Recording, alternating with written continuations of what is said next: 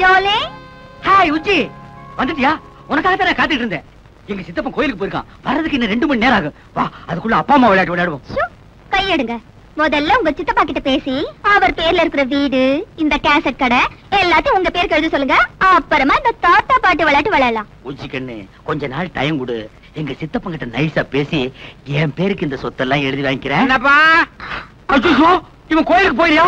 எங்க சித்தப்பன் வந்துட்டான். மாடியில இருக்கிறியா? வந்துட்டேன். ஐயோ, மேல வேற வர போறேன். என்ன பண்ணுவேன்? ஐயோ, மரத்துக்கு சேலை கட்டினாலும் தூக்கி பாப்பானே. நீ அரப்பாவோட கட்டிருக்க, ரொம்ப ஈஸியா போயிடும். அங்கே இரு.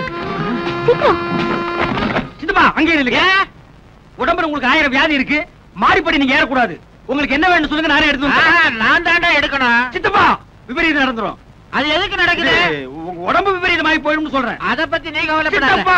அட, வியாதிய பார்த்தா வியாபாரம் பண்ண முடியுமா?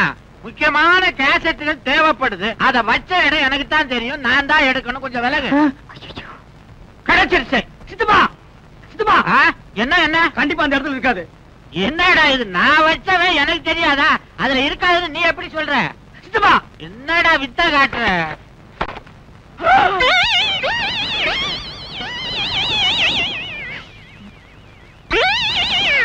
ஏண்டா, இது என்ன பொம்பளை தொப்புள் மாதிரி தெரியுது? அது தொப்புளேதான். சித்தப்பா, கொரியா அழகி டிப்புளோட தொப்புள் விளம்பர போஸ்ட் அவளை கவர்ச்சியா போட்டிருக்கான். கொரியா அழகியா? ஆமா. அவளை தொட்டு பாக்குறதுன்னா கொரியாவுக்குள்ள போகணும். அதுக்கேது நம்ம கிட்ட வசதி. அவ தொப்புல இங்கேயே தொட்டு பாத்துறேன்.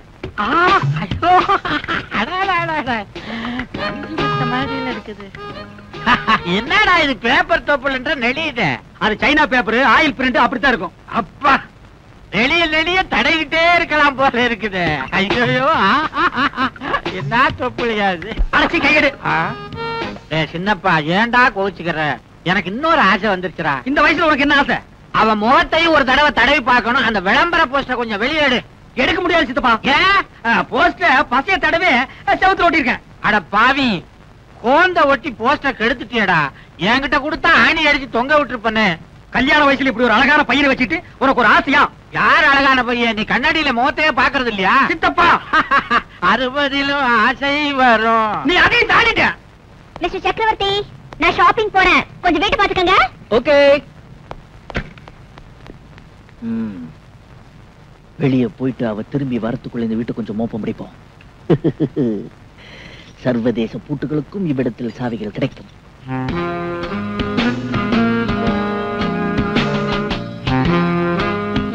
இது நெக்ஸ்ட். மர்ம ரூம முதல்ல பார்ப்போம். Very simple, very simple. ஐயோ, ஏமாதிருச்சே.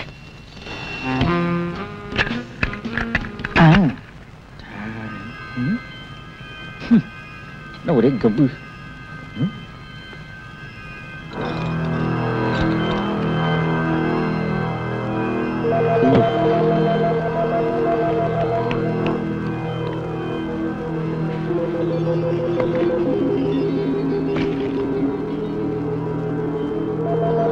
Bad taste.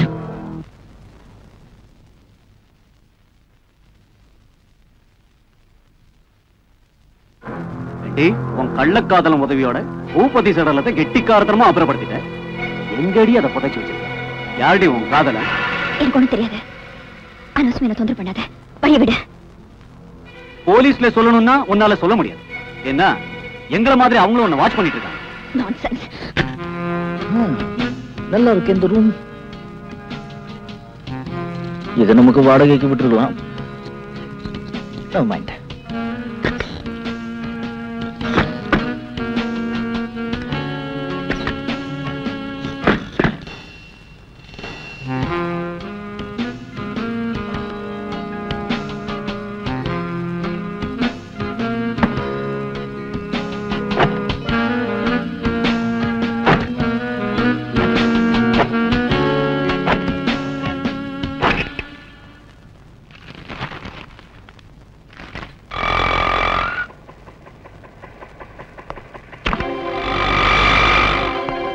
Oh my God. கொலகாரி வந்துட்டா. மிஸ்டர் சக்கி. என்னங்க, பொம்பளைங்க ஷாப்பிங் போனா ரொம்ப நேரம் ஆகும் கேள்விப்பட்டிருக்கேன். நீங்க இவ்வளவு சீக்கிரம் வந்துட்டீங்க? காலி பயலங்க தொல்லை தாங்க முடியல. அத சீக்கிரம் வந்துட்டேன். பை தி பை, நேத்து நீங்க எனக்கு டின்னர் கொடுத்தீங்கல்ல, இன்னைக்கு நைட் நான் உங்களுக்கு டின்னர் கொடுக்க போறேன். எந்த ஹோட்டல்ல? இல்ல வீட்ல. ஐயோ வீட்லயா? பயப்படாதீங்க, நல்லாவே சமைப்பேன். எங்க அப்பா ஒரு ராணுவ அதிகாரி. அவருக்கு கல்யாணமாய் பூபதின்னு ஒரு மகன் பிறந்தான். அவனுக்கு 5 வயசு இருக்கும்போது அவங்க அம்மா இறந்துட்டாங்க. அவனை வளர்க்கறதுக்கு ஒரு தாய் வேணுங்கிற எண்ணத்துல எங்க அப்பா எங்க அம்மா ஒரு எண்ணாந்தரமா கட்டிக்கிட்டாரு. 2 வருஷம் கழிச்சு நான் பிறந்தேன். பூபதி தாயில்லாத பிள்ளைங்கிறதுனால எங்க அம்மா அவன் மேல அலாதி பிரியம் வச்சிருந்தாங்க. நானும் அவனை கூட பிறந்த அண்ணனா நினைச்சு பாசத்தோட பழகினேன். ஆனா எங்க அண்ணன் என்னையும் எங்க அம்மாவையும் விதர்ப்பமா நினைச்சு விரோதிகளை மாதிரி பார்த்தான். எனக்கு 15 வயசு இருக்கும்போது எங்க அம்மா கால மரணம் அடைஞ்சிட்டாங்க. எங்க அப்பா ராணுவத்துல இருந்து கட்டாய ஓய்வு வாங்கிக்கிட்டு எங்களோடவே வந்து தங்கிட்டாரு.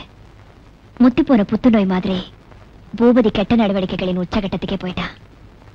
மனம் நொந்து போன எங்க அப்பா ஒரு காலகட்டத்துல அவனை தன் பிள்ளையே இல்லைன்னு கை கழுவிட்டாரு. பிற்காலத்துல எனக்கு ஒரு பிடிமானம் வேணுங்கிற நினைப்புல எனக்கு தெரியாம இந்த வீட்டை எங்க அப்பா என் பேர்ல எழுதி வச்சிட்டாரு. 2 வருஷத்துக்கு முன்னாடி எங்க அப்பா இறந்துட்டாரு. வீடு என் பேர்ல இருக்குங்கிற விவரம் தெரிஞ்ச உடனே எங்க அண்ணன் பூபதி இந்த வீட்டை தன் பேர்ல மாத்தி கொடுன்னு என்ன பல தடவை வற்புறுத்தினா. ஒழுக்கம் கெட்ட வாழ்க்கையை விட்டுட்டு நிரந்தரமா ஒரு உத்தியோகத்துல உட்காரு, நானே உனக்கு ஒரு நல்ல பொண்ணை தேடி பிடிச்சு கல்யாணம் பண்ணி வைக்கிறேன், இந்த வீட்டையும் உன் பேர்ல எழுதி வச்சுட்டு நான் எங்கேயாவது போய் நேர்மையை ஒழிச்சு பொழிச்சுக்கிறேன்னு எவ்வளவோ எடுத்து சொன்னேன். அவன் என்ன நம்பல. எனக்கு யாரோ கள்ளக்காதல் இருக்கிறதாகவும் அதனாலதான் நான் சாக்கு போக்கு சொல்லி தட்டி கழிக்கிறதாகவும் குடிச்சிட்டு வந்து என் கூட அடிக்கடி சண்டை போடுவான். சில சமயம் பக்கத்து வீட்டுக்காரங்க பஞ்சாயத்துக்கு வருவாங்க. நாங்க 2 பேரும் சண்டை போட்டுக்கிட்டு 2-3 தடவை போலீஸ் ஸ்டேஷன் வரைக்கும் போயிருக்கோம்.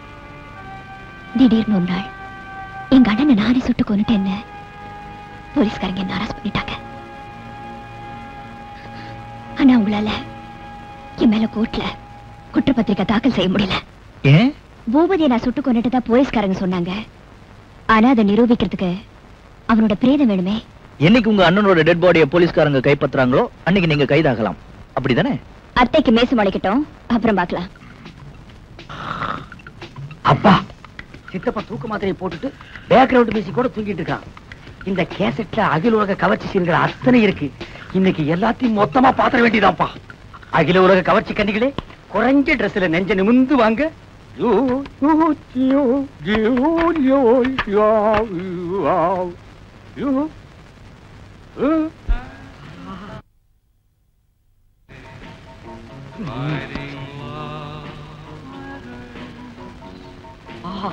இங்கிலீஷ் படம்னா இங்கிலீஷ் படம் தான், என்னமா எடுக்கிறானுங்க.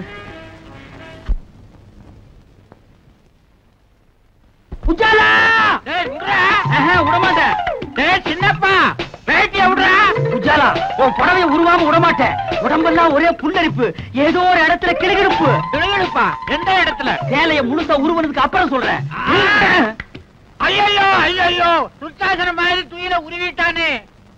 அப்பா, யார் செஞ்ச புண்ணியமோ இன்னைக்கு ட்ரௌசரை போட்டேன். இல்லைன்னா என் கேதி என்ன ஆகிறது?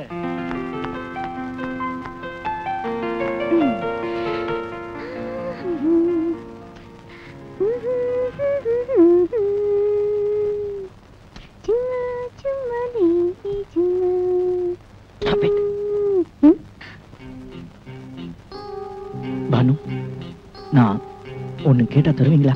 கேளுங்க, தரக்கூடியதா இருந்தா தரேன். உங்ககிட்ட இல்லாததையா நான் கேட்டு போறேன். நீங்க நினைச்சா உடனே தரலாம். என்ன பேடிக பலமா இருக்கு, கேளுங்க. கொஞ்சம் இருங்க, கதவை சாத்திட்டு வந்துடுறேன்.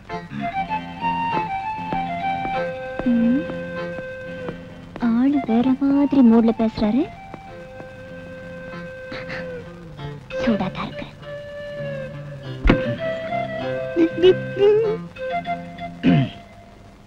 கொடுங்க. என்ன கொடுங்க?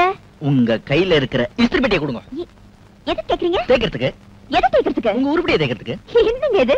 நீங்க ஒரு ஆம்பளை ஒரு பொம்பளை துணியை போய் தேய்க்கிறேன்னு சொல்றீங்களே, யாராவது பார்த்தா அசிங்கமா இருக்கும். அதுக்காக தான் கதவை சாத்திட்டு வந்துட்டேன். ஐயோ வேணாங்க, நீங்க தேய்க்கிறது பார்த்தா எனக்கு என்னமோ மாதிரி இருக்கு. ஐயோ என்னங்க இது? என் ஜட்டில இருந்து சகல துணிமணிகளையும் துவைச்சு கொடுத்துருக்கீங்க. அது கைமாற உங்க துணிகளை தேய்ச்சு கொடுக்குறேன். பெட்டி கொடுங்க. நான் உங்ககிட்ட எந்த கைமாறும் எதிர்பார்க்கல, நானே தேய்ச்சுக்கிறேன். பேசாம உங்க ரூமுக்கு போங்க. நீங்க என்ன சொன்னாலும் சரி, உங்க உருப்படிகளை தேய்ச்சு கொடுக்காம இந்த இடத்து விட்டு நகர மாட்டேன். அடம் பிடிக்காம அந்த அயன் பாக்ஸ் என் கையில கொடுங்க. ஏன் இப்படி அடம் பிடிக்கிறீங்க? பிடிங்க. தேங்க்யூ. நீங்க போயிட்டு வாங்க.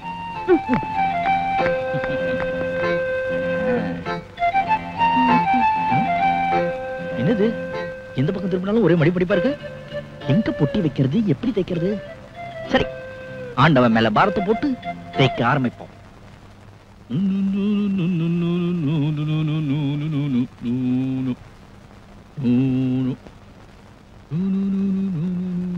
கிட்டத்தட்ட 12 மணி நேரம் கோவில்ல தரிசனத்துக்காக கியூவில் நின்னேன்னு சொன்னா, ஆனா அதை நிரூபிக்க அவளால ஒரு சாட்சி கூட காட்ட முடியல. பின்னையே சார் அவளை ஜெயில இல்லாம வெளியே விட்டு வச்சிருக்கீங்க? உடனே அவளை கைது செய்து கோர்ட்ல ஆஜர்படுத்தணும். நீதிபதியோட அனுமதியோட விசாரணைக்காக ஒரு வாரம் அவளை போலீஸ் காவல்ல வச்சிருந்தோம். எப்படி அவ அண்ணனுடைய சடலத்தை கைப்பற்றணுன்றதுக்காக அவளை துருவி துருவி சாமர்த்தியமா விசாரிச்சோம். ஆனா கல்லூரி பங்கம் மாதிரி என் அண்ணனை நான் கொலை செய்யலன்னு சாதிச்சுட்டா.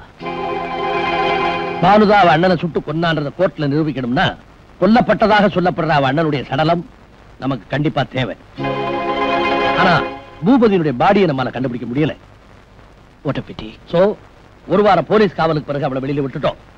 ஆனா அந்த நிமிஷத்துல இருந்து அவ வீட்டையும் அவ வெளிவட்டார நடவடிக்கைகளையும் ராத்திரி பகலா கண்காணிச்சுட்டு வர்றாரு மிஸ்டர் பிரதீப். நீ ஒரு போலீஸ் அதிகாரின்னு தெரிஞ்சும் அவ வீட்டுல உனக்கு தங்க இடம் கொடுத்திருக்கா. It's a shock to me. Sir, நான் போலீஸ் இலாக்காவை சேர்ந்தவன் அவளுக்கு தெரியாது. இல்ல, நீ யாருன்னு அவகிட்ட சொன்ன? பேங்க் அதிகாரின்னு சொன்னேன். ஏன் அப்படி சொன்ன? பேச்சுவாக்குல போலீஸ் இலாக்காவை கடுமையா விமர்சனம் செஞ்சான். அவளுடைய காழ்ப்புணர்ச்சிக்கு என்ன காரணம் தெரிஞ்சுக்கிட்ட பிறகு நான் யாருங்கிற உண்மையை அவளுக்கு சொல்லான்னு இருந்தேன். அதனாலதான் தற்காலிகமா அப்படி ஒரு பொய்ய சொன்னேன். பானுவோட கடந்த கால வாழ்க்கையை பத்தி தெரிஞ்சுக்காம அவ வீட்டுக்கு வாடகைக்கு போனது தப்புதான். இன்னைக்கே வேற வீட்டுக்கு என் ஜாகையை மாத்திக்கிறேன். அவசரப்படாதே. உலகாரி ஒருத்தி வீட்டுக்கு போலீஸ் அதிகாரி குடி போறது அவ்வளவு சுலபம் இல்லை. நமக்கு சந்தர்ப்பவசமா அது கிடைச்சிருக்கு.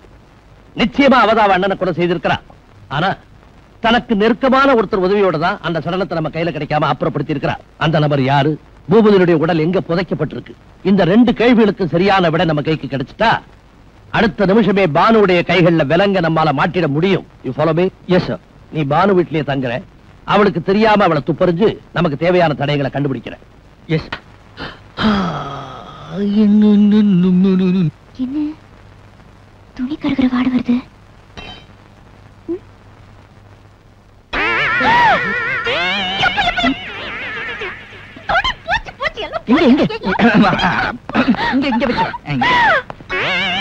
இந்த கட்டிங் நல்லா இருக்கே. என்ன இது? போட்டேன். இது இன்னொன்னு. இது மூணாவது. போச்சு, என் துணி எல்லாம் போச்சு. நினைச்சேன் பாம்பு பண்ண என்கிட்ட அயர் பாக்ஸ் வாங்கும் போது நினைச்சேன் இப்படி ஏதாவது கோழை இப்படி பண்ணுவீங்கன்னு. நான் ரொம்ப கவனமா தானே தேய்ச்சேன். எந்த உலகத்துல இருந்தீங்க? எல்லாத்தையும் இப்படி போச்சுக்கிட்டீங்களே. நான் வெளியில போனேன்னா எதை போட்டுட்டு போறது? என்ன மன்னிச்சிருங்க. இந்த பெட்டி சூடேறி போச்சுன்னு நினைக்கிறேன். பரவாயில்ல, நாளைக்கே உங்களை கடை கூட்டு போய் என் சொந்த செலவுல 10 ட்ரெஸ் வாங்கி தரேன். இனிமே ஜென்மத்துக்கும் பொம்பளைங்க சமாச்சாரத்துல தலையிடவே மாட்டேனே. இந்த ஃப்ராக் உங்களுக்கு பிரமாதமா இருக்கும்னு நினைக்கிறேன். என்ன விளையாடுறீங்களா? இது 2 வயசு குழந்தைங்க போடுறது. ஓஹோ, உங்களுக்கு பக்கத்துல இன்னும் 2 இருக்கோ? வேற எது? இது கரெக்டா இருக்கும். உங்களா?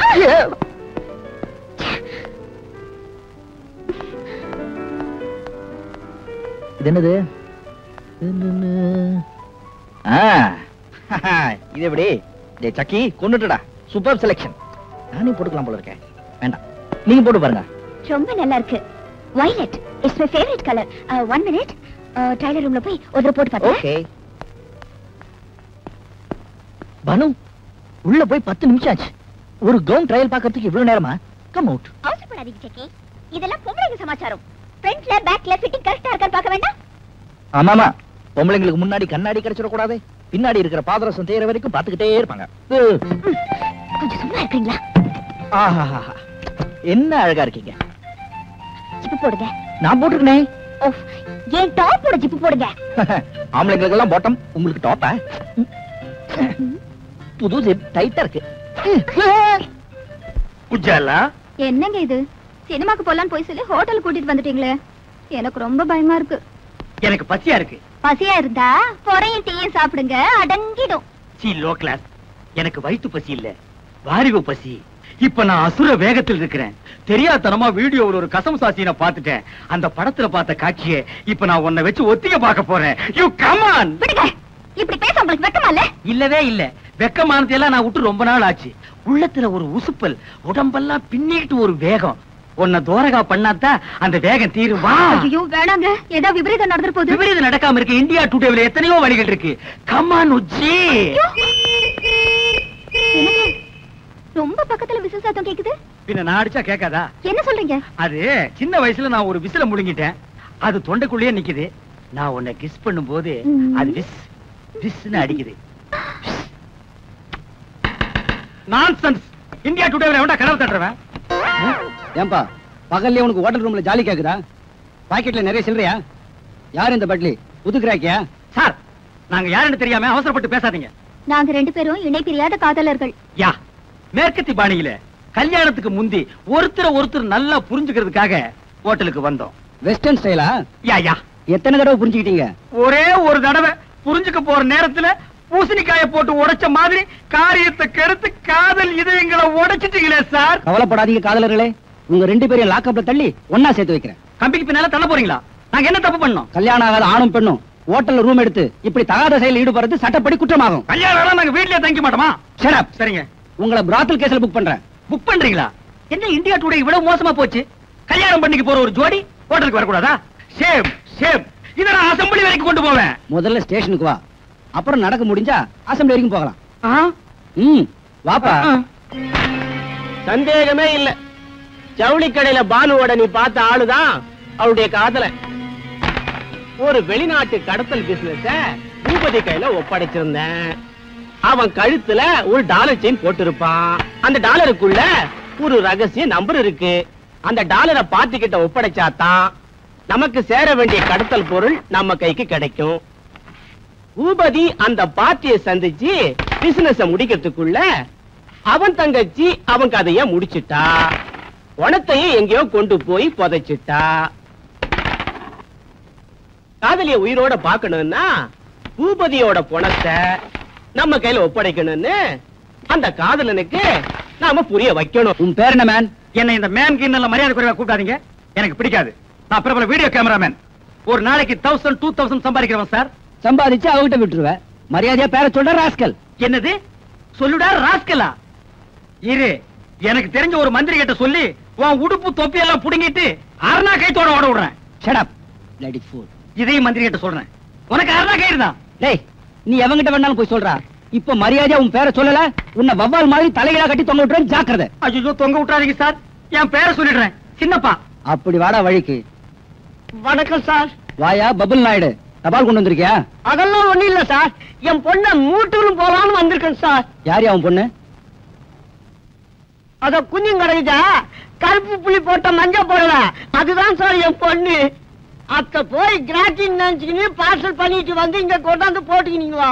அதோ நெருக்கமா குஞ்சு கிடக்குறான திருன்னு திருட்டு மொழி முடிச்சுக்கினேன். அவன் தான் அவளை கட்டிக்க போறவன். என்ன உங்க நைனா வருங்கால மாப்பிளைய அவைவன்னு பேசுறாரு? இந்தியா டுடேல கலாச்சாரம் ரொம்ப கெட்டு போச்சு. சும்மா இருங்க. அந்த பஞ்சு முட்டாய் தலையை சும்மா இருக்க சொல்லு. இன்ஸ்பெக்டர் சார், என் மானம் மறுவாதிய காப்பாத்துங்க. இந்த ஒரு வாட்டி மன்னிச்சு விட்டுடுங்க. இனிமே இது மாதிரி நடக்காம நான் பாத்துக்கிறேன். ஓகே, 2 பேரும் இங்க வாங்க. இவர் முகத்துக்காக உங்களை விடுறேன். மறுபடியும் ஹோட்டல் ரூம்ல உங்களை ஒண்ணா பார்த்தேன். ஹலோ. டேய், உன் காதலி பானு இப்ப எங்க பாதுகாப்புல இருக்கா? 1 மணி நேரத்துக்குள்ள நாங்க சொல்ற இடத்துக்கு நீ வரல, பூபதி சடலத்தை நீ புதைச்ச மாதிரி நாங்களும் அவளை புதைச்சிடுவோம். என் காதலி ஒண்ணு செஞ்சிடாதீங்க. நீங்க இடத்த சொல்லுங்க, 5 நிமிஷத்துல அங்க வந்து நிக்கிறேன்.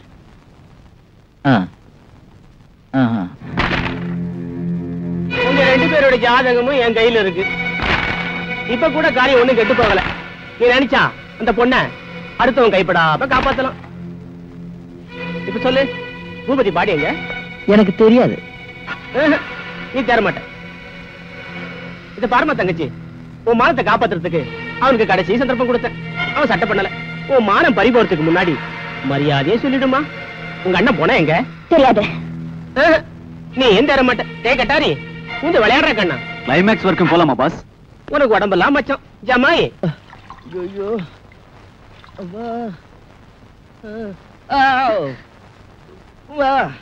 மெதுவா இங்க புரட்டி எடுத்து இங்கதான். மாதிரி சரியா போயிடும். அது சரி, பானு உனக்கு ஒண்ணும் ஆகலையே? எனக்கு ஒண்ணும் ஆகல. நான் தான் உங்க கண்ணில் படாம ஒரு மூலையில ஒழிஞ்சுக்கிட்டேனே.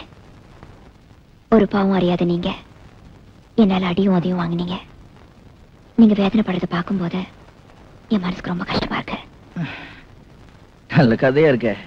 என் கண் முன்னாடி உன்னை ஒருத்தன் கொடுமைப்படுத்தின அதை பார்த்துக்கிட்டு சும்மா இருக்கிறதுக்கு நான் என்ன பேடி பாயலா? இன்னைக்கு உங்களுக்கு நடந்தது எதிர்பாராத ஒரு சம்பவமா இருந்தா அதை மறந்துடலாம். ஆனா அந்த கும்பல் நம்ம 2 பேரும் லவ்வர்ஸ்னு தப்பா புரிஞ்சுக்கிட்டு இருக்காங்க. அவங்களால எந்த நேரத்துல உங்க உயிருக்கு ஆபத்து ஏற்படலாம். எனக்கு துணையா இருக்கிறதுனால போலீஸ்காரங்க உங்க பேங்க் உத்தியோகத்துக்குள்ள வைக்கலாம். அதனால தயவு செஞ்சு சீக்கிரமா என் வீட்டை காலி பண்ணி நீங்க வேற வீட்டுக்கு போயிடுங்க. அப்படியே நான் இந்த வீட்டை விட்டு வெளியே போனாலும் அந்த ரவுடி கும்பல் உன்னை நிம்மதியா வாழ விட மாட்டாங்க. அதனால எனக்கு என்ன ஆபத்து வந்தாலும் பரவாயில்ல, நான் இந்த வீட்லயே இருக்கறதா முடிவு பண்ணிட்டேன்.